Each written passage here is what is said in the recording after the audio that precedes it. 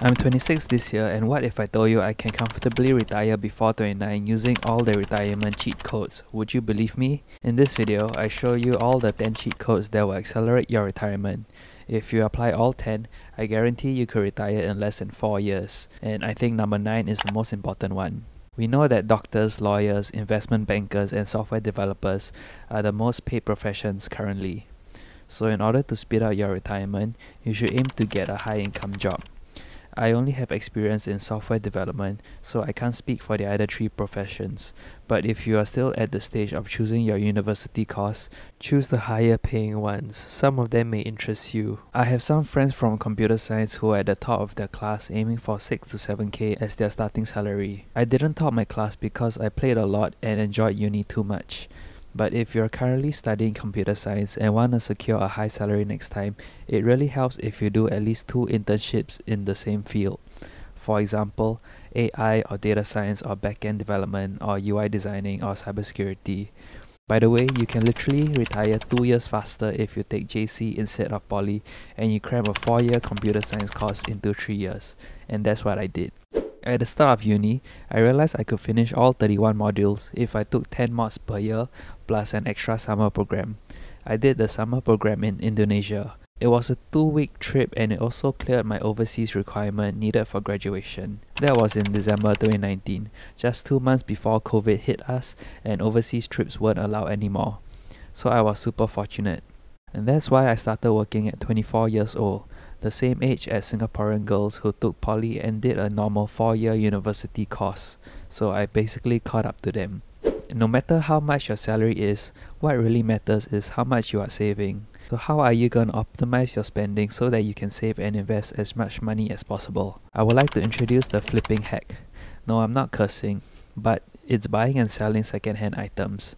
You can watch my video on how I buy cheap items and sell it sometimes at a profit in this video here. Essentially, when you need to buy something, especially larger ticket items, no, I don't mean Taylor Swift tickets. I mean like anything above $50. Try and get the best deal on Carousell and after using it, sell it for the same price or a bit of profit.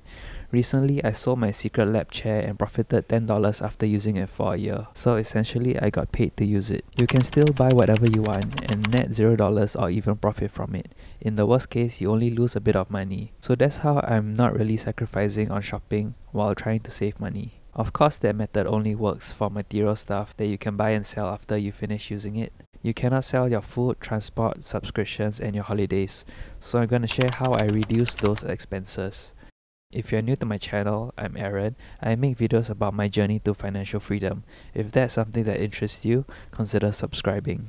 For food, I'm trying to eat at home as much as possible, mainly because I know I kind of already paid for it as part of my contribution to parents. So to me, it makes no sense why I need to eat out again when I already have home food. I also think eating at home is much healthier because I don't add additional salt and sugar to my food. Food is the main expense for fresh graduates who still live with their parents. So because it's the main expense, you can really save a lot of money by eating at home. You can cook a bit more for dinner and bring the leftovers to work for the next day. For my transport, I averaged $16 per month last year.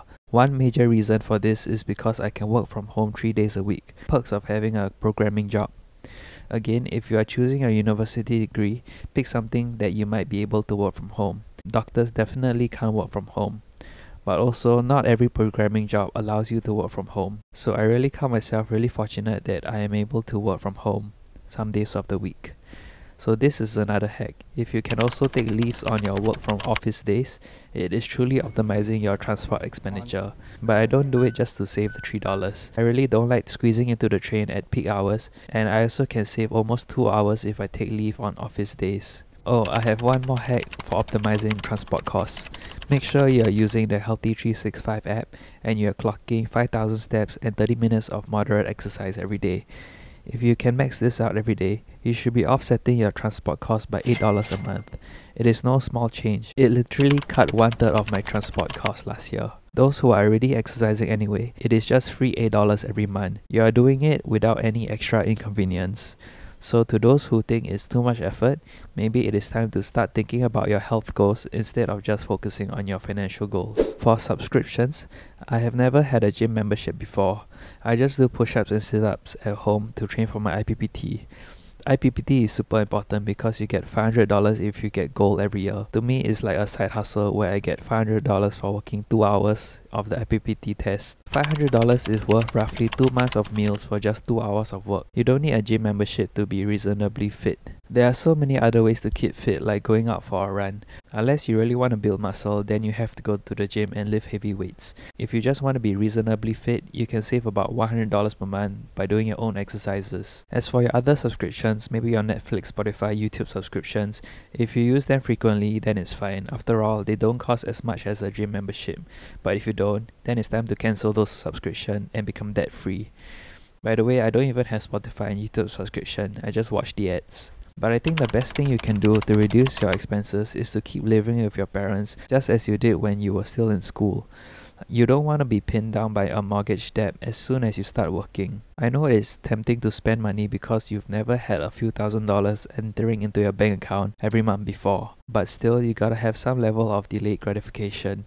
Also, delayed gratification doesn't mean you must be bored every day and can't enjoy life. I mean, before you earn a salary, were your school days miserable? You weren't earning money during school at all. Now when you suddenly have a salary, and if you don't spend the money, you're all of a sudden not living life anymore. As a fresh grad without any mortgage or kids, you can realistically save more than 80% of your salary. Now, I'm doing the exact same activities as my uni days after I finish work. Essentially, I just replace studying with work. Being a fresh grad is the perfect time to save most of your money because the money when you start working will be worth much more in the future because of compounding. During uni, I was in 2 sports CCAs for 4 days a week. So now you could say I'm in my 6th year of uni and I'm still trying to attend my CCA at least once every week. Therefore, I don't really see myself as doing delayed gratification because this is how I am already living anyway. And before I knew it, I realized I am actually able to achieve financial independence before 30 years old because my expenses are so low. So what do you do with the money you've saved?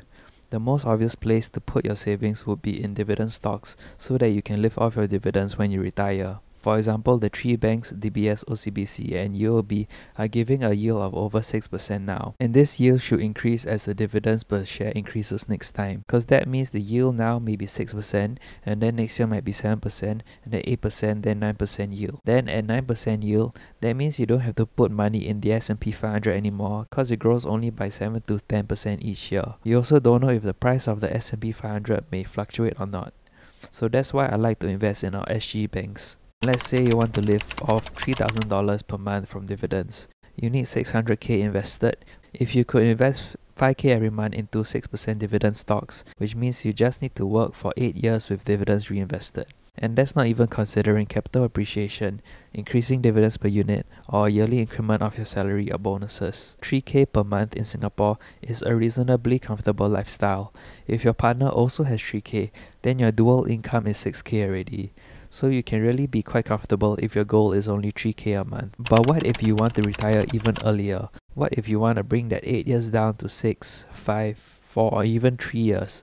This is what you can do to speed up this process. The first thing to consider is a cheaper lifestyle. I don't need nice things to be happy in life. It's like a game where I can choose which component of my life I can spend money on. Because when I'm older, will I talk about my life experiences and friendships, or will I really talk about how luxurious my house was? So that's why I'm not aiming to buy the biggest and nicest house in the future. Also, ask yourself if you really need to own a car in Singapore. Actually in Singapore, we don't really own our cars when we buy them. We have to scrape it after 10 years, so I much rather treat it like a 10-year loan. This changed the way I look at cars because now I don't have the sense of owning a car purely as a status symbol. When I see a Ferrari on the road, I think that must be an expensive rental car. So once I realized the sense of owning a car in Singapore is kind of like a scam. Would you pay money to fix any scratches on your rental car? Perhaps not, right? But obviously, if I was super rich and I can afford a rental Ferrari, then why not? It is cheaper overall to live with a partner. Assuming both of you can spend 2.5k, that is 5k of spending for the family, which is right at the median expenditure of Singaporeans according to Seedly. Living with a partner is cheaper because you share the house. Now you don't need 2 kitchens, 2 bedrooms, 2 televisions and so on. But besides living cheaply, you can also consider living in another country. Everywhere else in the world is cheaper than Singapore. There are many Singaporean YouTubers who are doing this, and I have a few relatives who are living in other countries as well. Go and watch other YouTube videos about the cost of living in your dream country. It can be as cheap as $1,000 to $2,000 only, because the rent in other countries is like half of Singapore prices. So if you don't mind living in another country with $2,000 dividends a month, you need 400k in 6% dividend yield stocks, which requires you to work for only 6 years with dividends reinvested. Okay, besides spending less money during retirement, the next way to speed up your retirement by another 2.5 years is by semi-retirement. Actually, I think this is a realistic goal for many retirees, since most people don't want to be bored during their retirement and want to do something productive like a side hustle. How fast you retire really depends on how successful your side hustles are. As you know, some teenagers have become really successful, so they never have to do a traditional 9 to 5 job a single day of their life. So start your side hustle even when you have a full-time job, or maybe even when you're still studying. If you do YouTube, unless one of your videos suddenly goes viral, YouTube is a really difficult side hustle to do. I'm sure there are many other passive income ideas you can start online. Besides passive income side hustles, you can also do active income side hustles where you are still trading your time for money, like photography. On the low end, you can charge $100 per hour, and if you do 2 hours each week, you can earn $800 a month. $800 a month as dividends requires you to invest 160k in 6% dividend stocks. That means you save 2.5 years of working from your full-time job. So if we apply the hacks of living cheaply in another country, doing an $800 per month photography side hustle, you now only need $1,200 of dividends per month, which means you need only 240k invested, and you'll get there in 3.7 years of working your full-time job. However, side hustles may not always be consistent, so I'd rather be conservative and don't spend the side hustle income. I would invest it to grow the dividend income and spend only the dividends instead. But can this side hustle lifestyle beat inflation at 3%? Even if our side hustle grows by only 8% a year, as you can see, it's sustainable. Now let's say that you only get $200 per month from your side hustle, and assuming it grows by 10% and you spend all your $2,500 dividends. It is still enough to beat a 2% inflation. So having a side hustle gives you the peace of mind to spend more or even all your dividends because you are able to keep up with inflation.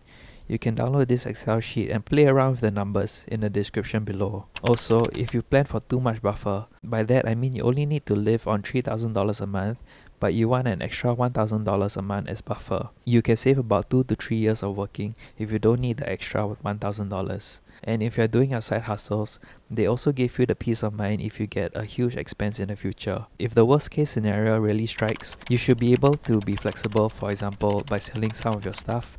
Just don't go for a holiday that year, hustle a little bit more, or even move back to your parents' place for a while. So be flexible and resourceful so that you don't have to plan for too much buffer.